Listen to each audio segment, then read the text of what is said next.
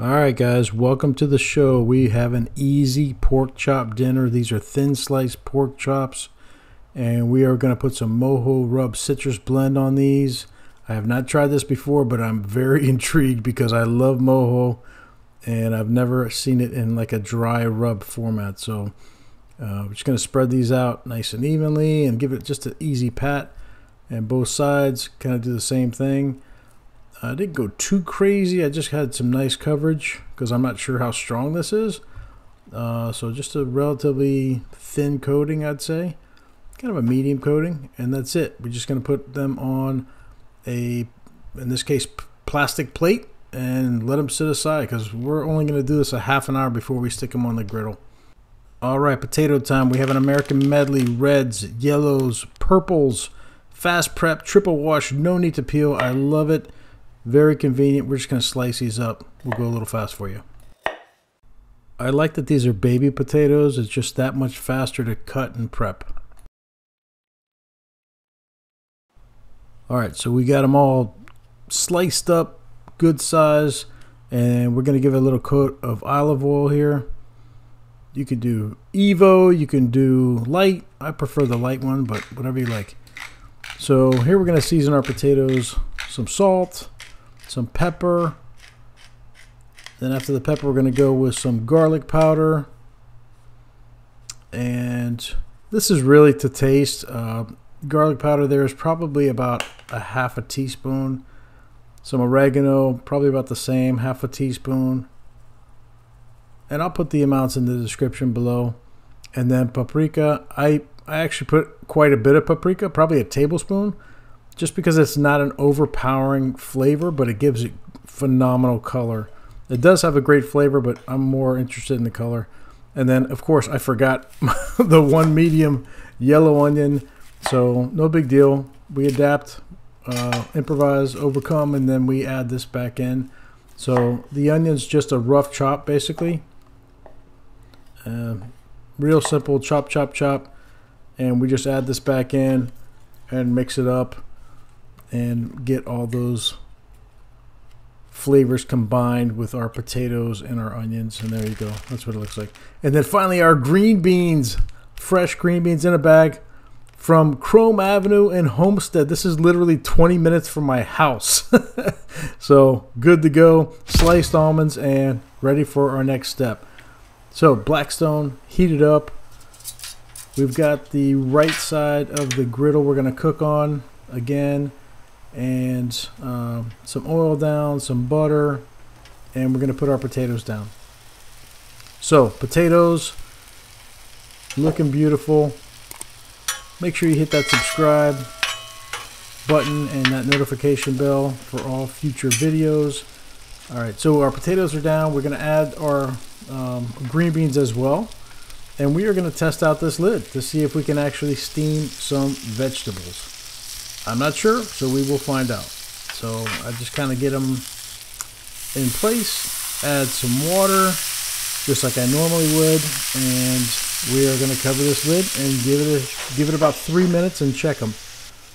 3 minutes, I check them, and I can tell you right now, I wasn't too happy with the results, and I'm going to tell you right now, we're just going to stop it right here because I tried this for a good 10 minutes to steam these and it just did not happen. So I ended up aborting that mission and going right back to my previous method, which was the basting dome. The lid probably works. It does work great for the cheese, like on top of a smash burger, because I already did that. I'm sure it may work for a pizza. I'm not sure. But as far as steaming veggies, no, it did not work. So went right back to my basting dome. It works. If it ain't broke, don't fix it. The old saying. So we go back to that. So, all right, we have our veggies are pretty much done as far as the green beans. Potatoes have to play catch up. And we have our sliced almonds down. We're just going to toast these up literally about 5 minutes on medium heat. And those will get nice and crunchy. And then we're going to throw them right on top of our green beans. Oh, that looks good. Yes. Give it some crunch, some texture to those green beans, and good to go. So we check our potatoes. See, there you see the steam coming up. I'm telling you, I gave it a good 10 minutes. It just didn't happen. It just didn't happen. What can I say? So this way works. That steam keeps the water in. The basting dome keeps the water in, and then just give it a little mix. Make sure that bottom does not get burnt. And it needs a few more minutes, so we steam it again, throw our basting dome down, and no problem. So we play catch up here, and literally it took me about 5 minutes to catch it up, but no big deal. So now it's ready. We move them over to the left side, give ourselves some room for our pork chops. And I decided to throw down a little bit of Parmesan cheese, some fresh grated Parmesan cheese. Give it just a little bit more flavor. Looks good. One last steam for the Parmesan. Melt that on top a little bit. And that's it. We are ready for our pork chops. Alright, chops have been ready for a while now, so we just put them down. Here you want to have it on medium-high to high heat, because these are thin chops. They are going to cook very fast, and you do not want these to dry out. So you want the outside color, but you don't want them overdone. So that's why you kind of want on high heat. I did not have it on high heat when I put them down, so you see me turn them up right here. My mistake. Again, adapt. So I just turned them up. No big deal. And you really just want to cook these about a minute on each side, maybe 2 tops, because they will cook very quickly. I just took off the dome of the potatoes. That cheese is melted. And after about a minute, I'm going to go ahead and flip these. They're looking pretty good. But I'm not 100% on these, so I want to do something a little different here just to really give them a good kick, and that is going to be to add some butter. So, of course, butter. Why not? So I add some butter here around the outside, the perimeter, in and out of all of these pork chops. And then you're thinking, well, that's not going to get on the bottom. Well, of course not. I get it. I know. I've done this before. So you add the butter around the outside edges. Here's a little trick. And then you slide them around like that, and that gets the butter underneath. And that way you don't have to lift up each and one individually. And you slide it around. It gets the bottom surface touching everywhere, and it gives you that nice crispy crust underneath that meat. So little trick for you there. So these are just about ready. We're going to check them here in a minute. Let's say, there you go. There's the test. With something this thin, you got to poke it. If it's firm, it's done. So I turn them over. You can see the color now with that butter that just infused in there. Oh yeah, now we're talking. So these are done.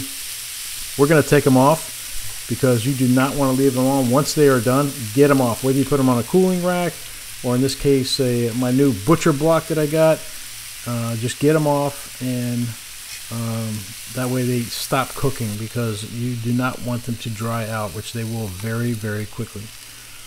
So take them off. Give you a little close up here of what they look like on the butcher block. Nice color. You can see the juices flowing out of the bottom there. They're still nice and juicy. Looking good. All right, one last final close up of the entire dinner. Look at those green beans with the toasted sliced almonds. Beautiful. The triple medley potatoes with the Parmesan cheese, and then finally those pork chops look outstanding with that citrus mojo. Oh my goodness. Everybody, thank you for watching, liking, subscribing, and commenting, and we'll keep on cooking. Big Cat out.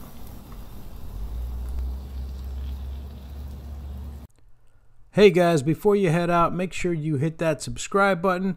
Check out our new merchandise as well as our new ebook, Griddling Favorites. Everybody, stay safe and have a great day.